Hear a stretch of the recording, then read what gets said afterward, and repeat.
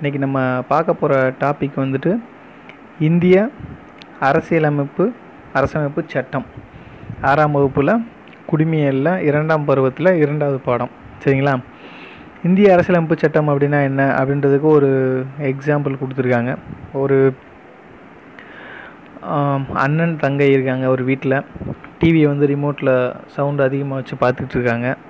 அப்போது அந்த தங்கை வந்து நான் படிக்கணும், சவுண்டை குறைக்க சொல்லுங்கள் அப்படின்ற விஷயத்த சொல்கிறாங்க.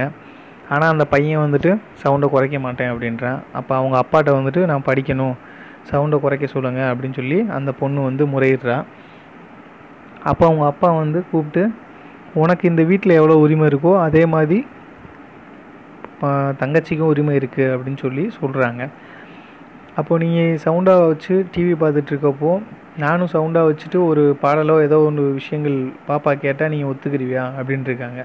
அப்போ இருவருக்குமே சம உரிமை இருக்குது அப்படின்றத இங்கே மென்ஷன் பண்ணுறாங்க. உங்களுக்கான உரிமைகளை வந்து அடுத்தவங்களோட சுதந்திரம் பாதிக்கப்படாத அளவுக்கு நீங்கள் பயன்படுத்தணும் அப்படின்றத தான் இங்கே ஒரு கதையாக வந்து சொல்லியிருப்பாங்க. உடனே அந்த பையன் வந்து ஓகே, நான் சத்தமாக வச்சு படம் பார்க்கல, பாப்பா படிக்கட்டும், நான் சத்தத்தை குறைச்சி பார்க்குறேன் அப்படின்னு சொல்கிறான். அப்போ உங்களோட உரிமைகளை, உங்களுக்கு சுதந்திர உரிமைகள் இருக்குது, அந்த உரிமைகளை வந்து சரியான முறையில் அடுத்தவங்களுக்கு பாதிப்பு இல்லாமல் அதை செயல்படுத்தணும். அப்போ வந்து அவங்க மனைவி கேட்குறாங்க, நம்ம வீட்டுக்குள்ளேயே இவ்வளோ பிரச்சனைகள் இருக்குது, இவ்வளோ பெரிய பிரச்சனைகளை நம்ம சமாளிக்க முடியல, இந்த நாட்டை வந்து ஆள்றவங்க வந்து எப்படி சமாளிப்பாங்க, அதுக்கான நிறைய விஷயங்கள் இருக்கும்ல அப்படின்னு சொல்கிறாங்க. அப்போ தான் வந்து இந்த நாட்டோட அரசியல் அமைப்பு அப்படின்னு சொல்லி ஒரு அமைப்பு இருக்குது. அந்த அரசியலமைப்பு சட்டத்தின் மூலம் தான் வந்து இதை வந்து நம்ம நாட்டை வந்து ஹேண்டில் பண்ணுறாங்க. அது வந்து ஒரு பெரிய கடல், அதாவது பல மதங்கள், இனங்கள், பண்பாடுகள் இதெல்லாம் சேர்ந்தது தான் வந்து ஒரு நாடாக இருக்கும். அந்த நாடை வந்துட்டு நிர்வகிப்பது வந்து மிகப்பெரிய கடல். அது வலுவான சட்டங்களும் வழிமுறைகளும் தேவை. அதைத்தானே அரசியலமைப்பு சட்டம் என்ன சொல்கிறோம் அப்படின்னு சொல்லியிருக்காங்க. அடுத்த நாள் வந்து என்ன பண்ணியிருக்காங்க அப்படின்னா, ஸ்கூலுக்கு போயிருக்காங்க. ஸ்கூலில் ஒரு கான்வர்சேஷன் மாதிரி சொல்கிறாங்க. ஸ்கூலில் வந்து ஒரு குடியரசு தின விழா கொண்டாட்டம் நடக்குது. குடியரசு தினம் வந்து ஜனவரி 26, 1950 கொண்டாடப்படுகிறது. அப்போது அந்த கொண்டாட்டத்தின் போது வந்து அங்கே வந்திருக்க சிறப்பு விருந்தினர் வந்து குடியரசு தினம் எதுக்காக கொண்டாடப்படுகிறார்கள் அப்படின்னு சொல்லி கேட்குறாங்க. அப்போ அங்கே இருக்க வரலாற்று ஆசிரியர் வந்து சொல்கிறாங்க, குடியரசு தினம் வந்து 1950 நமது அரசியலமைப்பு சட்டம் ஏற்றுக்கொள்ளப்பட்டதிலிருந்து இந்த குடியரசு தினம் வந்து கொண்டாடுறாங்க அப்படின்னு சொல்கிறாங்க. சரிங்களா? அப்போது நமது அரசியலமைப்பு ஏற்றுக்கொள்ளப்பட்டது வந்து 1950 ஜனவரி 26, அதுலேருந்து தான் நம்ம குடியரசு தினமாக கொண்டாடுறாங்கன்னு சொல்கிறாங்க. அந்த சிறப்பு விருந்தினர் வந்து அதுக்கு இன்னொரு காரணங்களும் இருக்குது அப்படின்னு சொல்லி என்ன சொல்கிறாரு அப்படின்னா, நம்ம இந்திய அரசியலமைப்பு சட்டத்தை வந்து நடைமுறைக்கு வந்ததுனால தான் வந்துட்டு நம்ம கொண்டாடுறோம் குடியரசு தின விழா. அதுக்கு முன்னாடியே வந்துட்டு 1929 லாகூர் தேசிய காங்கிரஸ் மாநாட்டில் வந்து ஒரு கொள்கையை வந்து முன் வச்சுருப்பாங்க. அதாவது முழு சுதந்திரமே வந்து முழு சுயராஜ்யம் பெறுவதே வந்து நோக்கம். முழுமையாக சுதந்திரத்தை எங்களுக்கு கொடுத்துருங்க, அதான் முழு சுயராஜ்யம், அதான் பூர்ண சுவராஜ்யம்னு சொல்லுவாங்க. அந்த கோரிக்கையை வந்து முழக்கமாக வந்து விட்டுருப்பாங்க.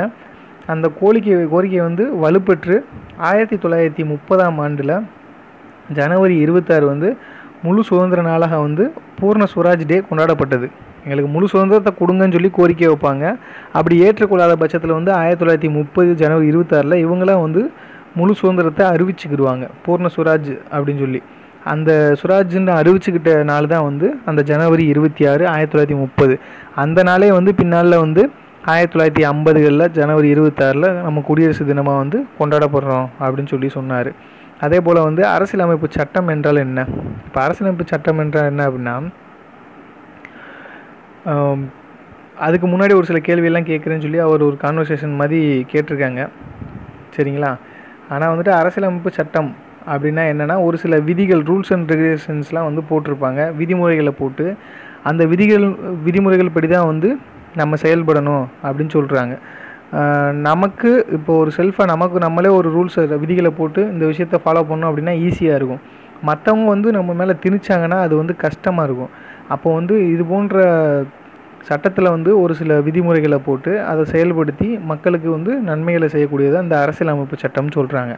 ஒரு நாட்டிற்கு தேவையான சில அடிப்படை விதிகள் கொள்கைகளை உருவாக்கி ஆவணப்படுத்துவதோடு தனது குடிமக்களின் உரிமைகள் கடமைகள் மற்றும் செயல்பாடுகளை வரையறுக்கின்றது அப்படின்னு சொல்லி சொல்கிறாங்க. சரிங்களா? ஓகேவா? இந்திய அரசியலமைப்பு சட்டத்தில் என்னெல்லாம் இருக்குது அப்படின்னு சொல்லி சொல்கிறாங்க. இந்திய அரசியலமைப்பு சட்டம் வந்து நாட்டின் உயர்ந்தபட்ச சட்டமாக வந்து விளங்குது. இதில் அடிப்படை உரிமைகள், சமய உரிமை, சுதந்திர உரிமை, அரசு கொள்கைகள், ஒரு வரையறுக்கப்பட்ட நெறிமுறைகள், வழிமுறைகள் எல்லாமே வந்து இந்த அரசியலமைப்பு சட்டத்தில் வந்து இருக்குதுன்னு சொல்கிறாங்க. இதற்காக வந்து யாரெல்லாம் வந்து இதில் நம்ம அரசியலமைப்பு சட்டம் வந்து உருவாக்கும் நோக்கில் வந்து என்னென்ன எவ்வளோ பேர் இருந்தாங்க என்னென்ற விஷயம் கேட்குறாங்க. அரசியலமைப்பு சட்டம் வந்து உருவாக்க வந்து இந்தியாவில் வந்து பல்வேறு பகுதியிலிருந்து நிறைய அரசியல்வாதிகள் இருப்பாங்க, நிறைய கட்சிகள் இருக்கும். அவங்களை சேர்ந்த மொத்தம் 389 பேர் கொண்ட உறுப்பினர் கொண்ட ஒரு குழு அமைச்சாங்க. அந்த குழு மூலமாக வந்து தலைவர் ஒருத்தரை தேர்ந்தெடுத்தாங்க. அந்த தலைவர் தான் வந்து டாக்டர் ராஜேந்திர பிரசாத் அவர்கள். சரிங்களா? அரசியல் நிர்ணய சபை, அந்த அரசியல் நிர்ணய சபையோட தலைவர் வந்து ராஜேந்திர பிரசாத். அப்போ வந்து நம்ம ஸ்டார்ட் பண்ணுறப்ப இடைக்கால தலைவர் ஒருத்தர் இருந்திருப்பார், அவர் சச்சிதானந்த சின்ஹான்னு சொல்லுவாங்க. இப்போ உருவாக்குனப்போ வந்து ராஜேந்திர பிரசாத் அவர்களை வந்து தலைவராக்கிட்டாங்க. 1946ஆம் ஆண்டில் மொத்தம் வந்து பல கட்சிகளை சேர்ந்த 389 பேர் கொண்ட உறுப்பினர்கள் இருந்திருக்காங்க. சரிங்களா? வேறு யாரெல்லாம் இந்த அமைப்பில் இருந்தாங்க? ஜவஹர்லால் நேரு, சர்தார் வல்லபாய் பட்டேல், மௌலானா ஆசாத், எஸ் ராதாகிருஷ்ணன், விஜயலட்சுமி பண்டிட், சரோஜினி நாயுடு, இந்த மாதிரி போன்ற நிறைய பேர் வந்து அந்த அரசியலமைப்பு சபையில் இருந்தாங்க. இதில் பெண்களும் இருந்தாங்க. பெண்கள் எத்தனை பேர் இருந்தாங்க, யார் யார் இருந்தாங்க அப்படின்னா, பெண்கள் வந்து ஒரு 15 பேர் இருந்தாங்க. சரிங்களா? அதே போல் வந்து 8 பேர் கொண்ட சட்ட வரைவு குழு. வரைவு குழு அப்படின்னா இந்த சட்டங்கள்லாம் எழுதணும்ல, அதுக்காக எழுதுறதுக்காக வரைவு குழு வந்து ஆரம்பித்தாங்க. அந்த வரைவு குழு வந்து உருவாக்கப்பட்டது. அதுக்கு தலைவராக வந்து அம்பேத்கர் வந்து தேர்ந்தெடுத்தாங்க. அந்த வரைவு குழுவோட ஆலோசகராக வந்து BN ராவ் அவர்கள் வந்து நியமிக்கப்பட்டார். இந்த வரைவு குழு வந்து முதல் கூட்டம் வந்து டிசம்பர் 9, 1949 வந்து நடைபெற்றது. சரிங்களா? டிசம்பர் 9, 1946 வந்து, இது முக்கியமான கொஷின், அதாவது டிசம்பர் 9, 1946 வந்து இந்திய வரைவு குழுவோட முதல் கூட்டம் நடைபெற்றது. அந்த கூட்டம் நடைபெற்ற நாள்லேருந்து அந்த வரைவு குழுக்கள் வந்து இந்திய அரசியலமைப்பு சட்டத்தை எழுத ஆரம்பிச்சிட்டாங்க. சரிங்களா? ஆனால் அம்பேத்கர் அவர்கள் வந்து இந்திய அரசியலமைப்பின் சட்டத்தின் தந்தை என அழைக்கப்படுகிறார். சரிங்களா? ஓகேங்களா? அடுத்து இக்குழுவோட ஐக்கிய ராச்சியம், அதாவது எங்கெங்கேருந்து இதெல்லாம் எடுத்திருக்காங்க, எப்படி இந்த அரசியலமைப்பு எழுதுனாங்க அப்படின்னு கேட்குறாங்க.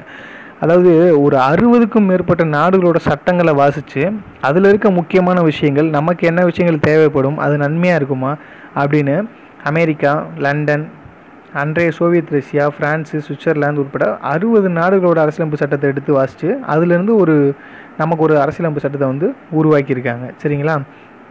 இது எப்படி எழுதியிருப்பாங்க, எவ்வளோ நாள் எழுதியிருப்பாங்க அப்படின்றாங்க. இது வந்து கிட்டத்தட்ட வந்து ஒரே நாளில் வந்து எழுதி முடிக்க முடியாது. இது வந்து கிட்டத்தட்ட 2 வருஷம். சரிங்களா? இது வந்து 2 வருஷம் 11 மாதம் 17 நாட்கள் வந்து இதை எழுதியிருப்பாங்க. சரிங்களா? இது வந்து 2000 முறை வந்து இது கம்ப்ளீட் பண்ணுறதுக்கு முன்னாடியே வந்து திருத்தங்கள், அந்த அமெண்ட்மெண்ட்ஸு சட்டங்கள்லாம் வந்து திருத்தி இது சரியாக இருக்குமா, இது சரியா இல்லையான்னு கரெக்ஷன்ஸ்லாம் போட்டிருக்காங்க. சரிங்களா? ஓகேங்களா? அடுத்து வந்து பார்த்தீங்க அப்படின்னா 2 ஆண்டுகள் 11 மாதம் 17 நாட்களில் வந்து இது எழுதப்பட்டது. 1949ஆம் ஆண்டு நவம்பர் 26ஆம் நாள் வந்து முழுமையாக வந்து இந்த அரசியலமைப்பு சட்டம் வந்து தயாரானது. 1949 நவம்பர் 26. சரிங்களா? அந்த நாள் தான் வந்து அன்னைக்கு தான் வந்து முழுமையாக வந்து இந்த அரசியலமைப்பு சட்டம் தயாரானது.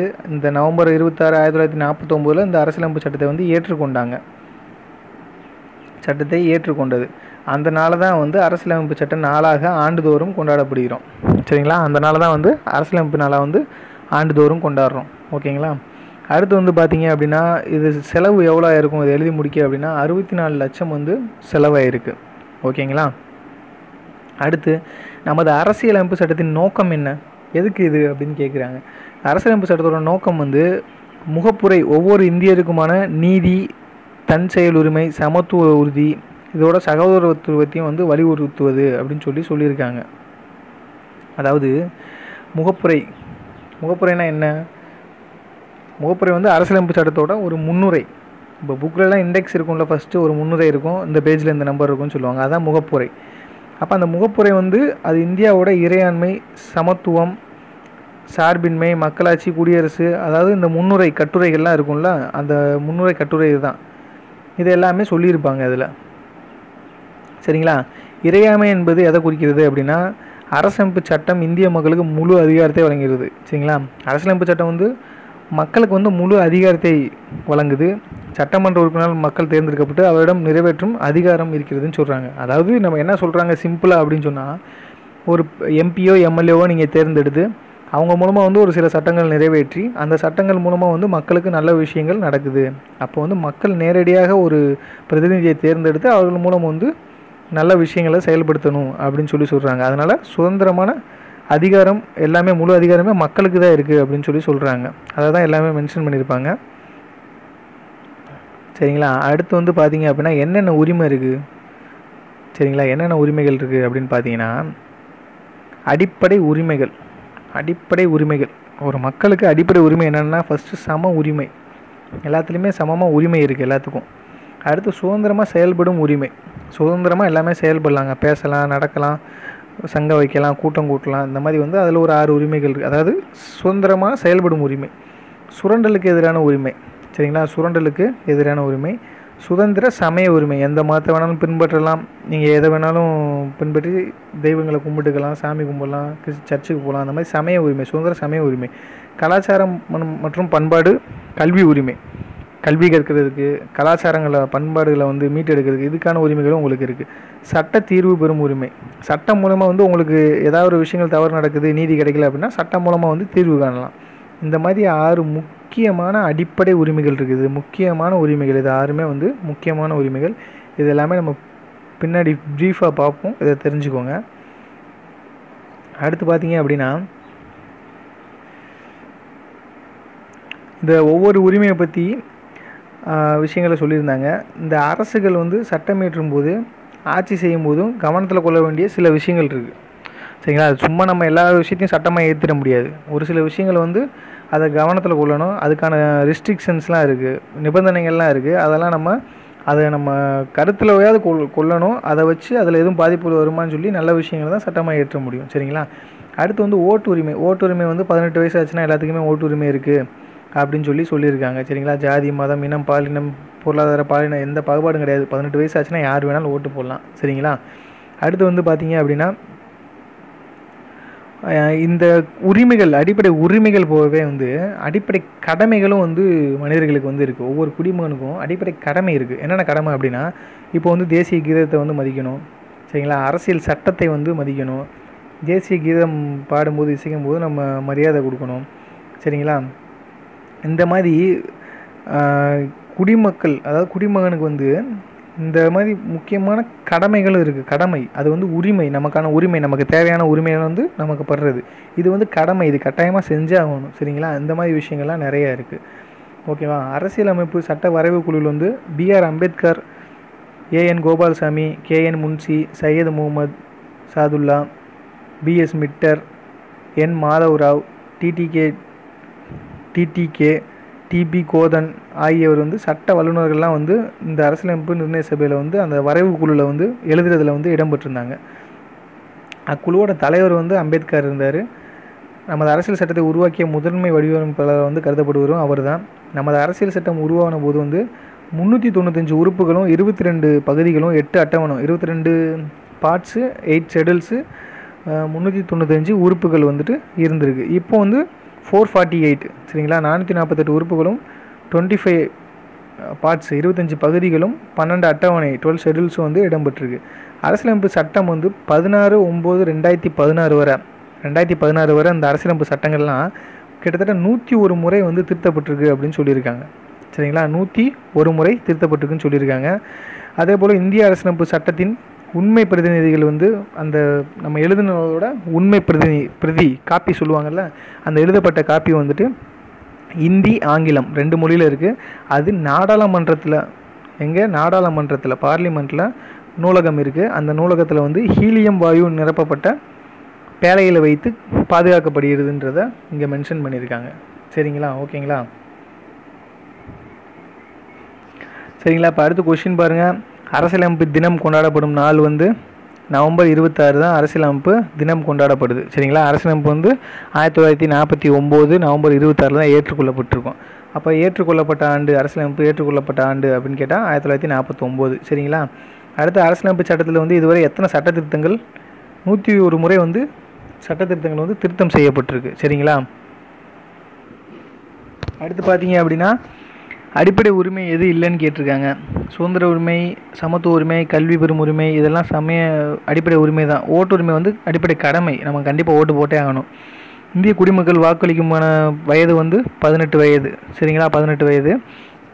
இந்திய அரசியல் நிர்ணய சபையின் தலைவராக தேர்ந்தெடுக்கப்படுவது வந்து ராஜேந்திர பிரசாத். சரிங்களா? டாக்டர் ராஜேந்திர பிரசாத். இந்திய அரசியலமைப்பு சட்டத்தின் தந்தை வந்து டாக்டர் B.R. அம்பேத்கர். சரிங்களா? B.R. அம்பேத்கர் தான் தந்தை, அரசியலமைப்பு சட்டத்தின் தந்தை. நமது அடிப்படை உரிமைகள் உறுதி செய்யவும் பாதுகாக்கவும் செய்வது அரசியலமைப்பு சட்டம் தான் வந்து பாதுகாக்குது. சரிங்களா? அடுத்து வந்து நம்ம அரசியலமைப்பு சட்டம் நடைமுறைக்கு வந்த நாள் வந்து நடைமுறைக்கு எப்போ வந்துச்சு அப்படின்னா 1950 ஜனவரி 26 தான் வந்து அரசியலமைப்பு சட்டம் வந்து நடைமுறைக்கு வந்திருக்கும். சரிங்களா? அடுத்து பார்த்தீங்கன்னா சுதந்திர தினம். சுதந்திர தினம்னா ஆகஸ்ட் 15. சுதந்திர தினம் வந்து ஆகஸ்ட் 15. குடியரசு தினம் வந்து ஜனவரி 26. சரிங்களா? இந்திய அரசமைப்பு தினம்னா நவம்பர் 26. சரிங்களா? அனைவருக்கும் கல்வி உரிமை வந்து ஏப்ரல் 4. ஓகேங்களா? சரி மாணவர்களே, நன்றி மாணவர்களே. நம்ம போடுற வீடியோஸ்லாம் வந்துட்டு புக் ஓரியன்ட், சமச்சீர் புக் ஓரியன்ட் தான் போட்டுட்ருக்கோம். இது எல்லாமே நம்ம மாணவர்களுக்கு வந்து ஷேர் பண்ணுங்கள், சப்ஸ்கிரைப் பண்ணுங்கள். நம்ம மாணவர்களுக்கு வந்துட்டு எளிதாக வந்து கொண்டு போய் சேருங்க. ஷேர் பண்ணி நல்லா படிக்கிறதுக்கு நிறைய அவங்களால முடிஞ்ச ஹெல்ப் பண்ணுங்கள். நாங்களும் உங்களால் முடிஞ்ச எஃபர்ட் போட்டு உங்களுக்கான என்ன விஷயங்கள் ஹெல்ப் பண்ண முடியுமோ நாங்கள் பண்ணுறோம்.